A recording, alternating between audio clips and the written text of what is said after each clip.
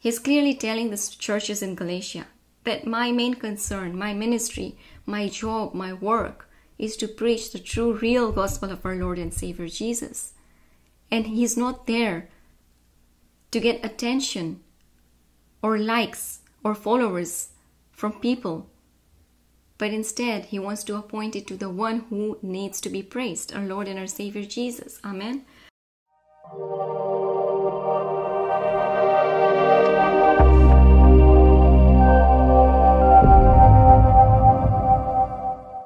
Sometimes, or let's say a lot of times, our goal is for people to like us. And that's why we say the truth very softly, or we just agree with all what other people say, rather than exposing the truth, rather than helping them to understand the gospel. But because we want to make everyone happy, we start disobeying the word of God. But it's definitely not about making every single person comfortable and happy. But do what God wants you to do, what you're called for. No matter who feels bad, no matter who feels good, in a loving way, we have to show the love like Christ. We have to preach the word of God, the gospel, in a correct way, because Paul talks about dividing the word correctly. The book of Galatians chapter 1 verse 11 and 12. Paul is referring to his conversion.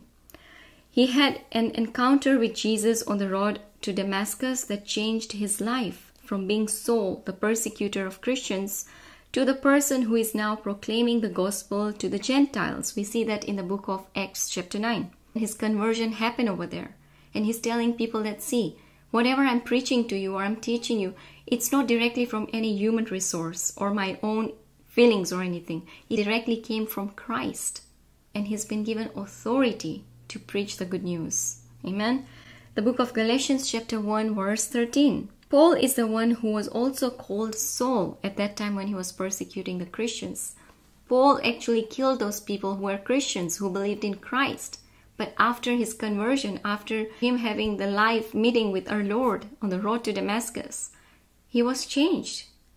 He became a new creation in Christ, and the Holy Spirit took over. The Holy Spirit was leading him to preach the good news to the Gentiles. And from that we also learn that no matter what our past is, no matter what we have done in the past, or whatever sins we have committed now, God is still looking for us to go to Him, to worship Him, to praise Him, to put Him first, because He's our Creator. He's a forgiving and merciful God. But also remember, there's a time when the Bible, the Word of God, talks about the judgment and anger of God. This is a period of grace, so God is openly inviting, and the Holy Spirit, the restrainer, is still here helping us out, so that nobody should perish, everybody should come to know the truth, and they will be saved in the name of our Lord Jesus.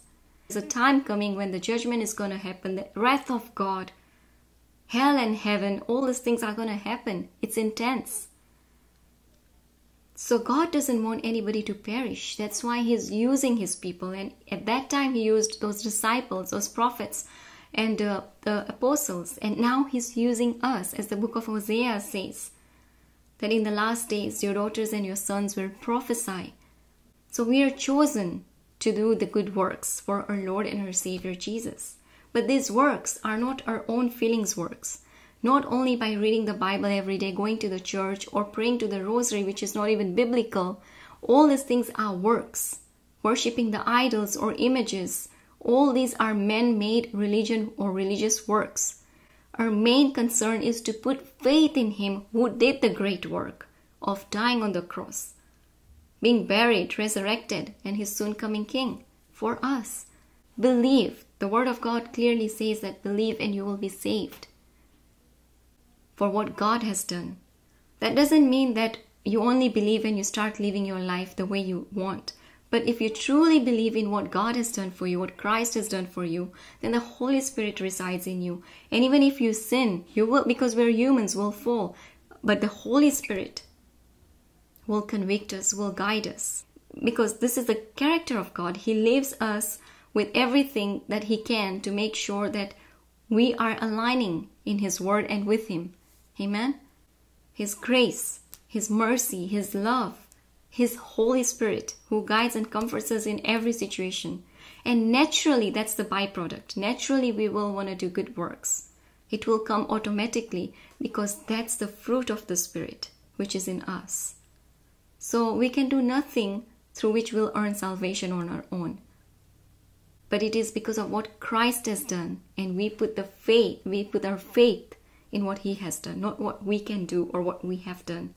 Because there is nothing in this world you and I can do to be saved, but just to put our faith in Him who has done it all for us. He who didn't even know what sin is, and He became sin for us.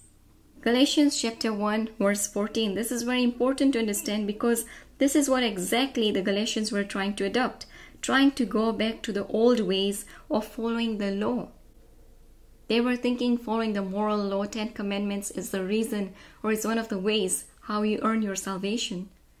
But Paul said that no, what I preach to you, it's not about law. I preach to you the grace gospel, the grace of our Lord Jesus, what He has done.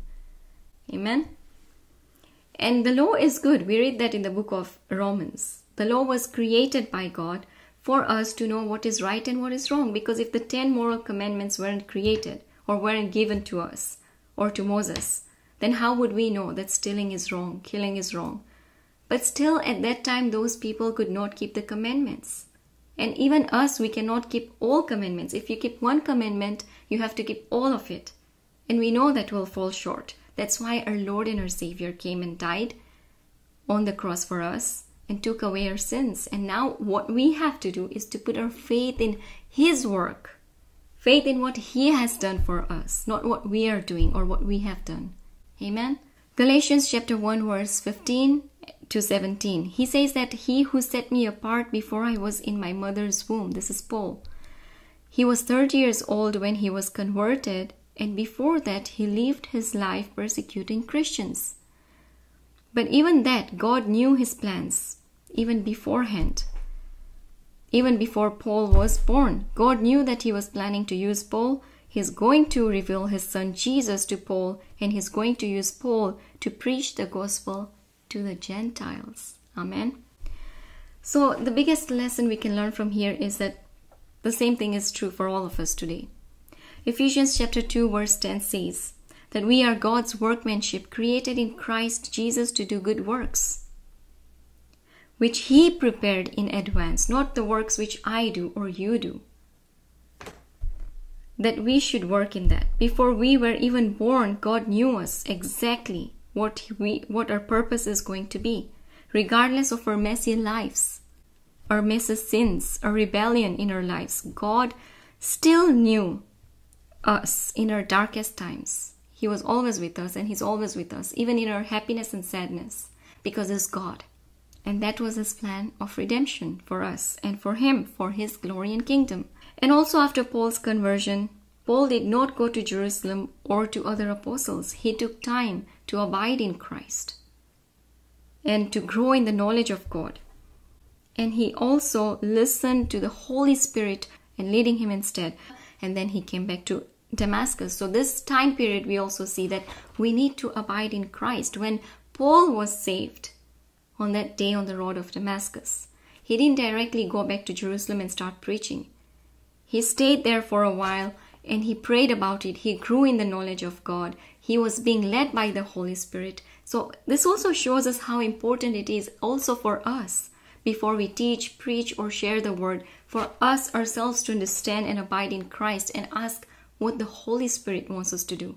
Amen. In the same manner, also Jesus started His public ministry until He was 30. There were times where our Lord Jesus also spent time alone praying. He took His own time until He was completely ready to go further to do anything else. So the book of Galatians chapter 1 verse 18. After 3 years, Paul went to Jerusalem to get to know Cephas, who is Peter, and remained with him for 15 days. And that's amazing because we get to see that how Paul and Peter gathered together. They shared the word of God, the stories of Christ. Peter walked with Christ. On the other hand, Paul, who was a persecutor, became a new creation in Christ. And have had this great conversation and great time with each other, sharing how our Lord worked in their life. And Galatians chapter 1 verse 19 to 22. He's clearly saying that he wasn't anywhere else out of the churches, but he also met James, the brother of our Lord, and that's it. It was like a time of unknown. Galatians chapter 1 verse 23 to 24. That must have been like these people knew that Paul, who was a persecutor, heard his stories of him. They heard stories of Paul killing, persecuting God's people, destroying church, and then they heard of this amazing conversion that he was now being used to proclaim the gospel of our Lord, and that is incredible. And there are so many stories out there even now how God removes us from those dark moments and dark life into his marvelous light. He knew me before I even knew him or anything, because the word of God clearly says that. He knew, he knitted us in our mother's womb, and he knew us before we were even born. Amen. This was an intense study. It was just chapter 1 of the book of Galatians, but it has a lot of meat in it, a lot of solid food, a lot of things which we need to pray about and we need to look at it. I'm thankful to the Lord for giving us this platform where we can share the word of God and listen to each other, interact with each other online, and come to know the truth which sets us free. Amen. Overall, guys, thank you so much for watching this video. I really hope you enjoyed watching this kind of videos that's related to the Bible study. If you have a request for me to make any other video related to any topic from the Bible or any books of the Bible, then leave a comment down below and I'll be more than happy to do the Bible study for that specific topic or book from the Bible. I will see you all in my next video. Until then, you guys take care, God bless you all, and stay rooted in Christ. Bye.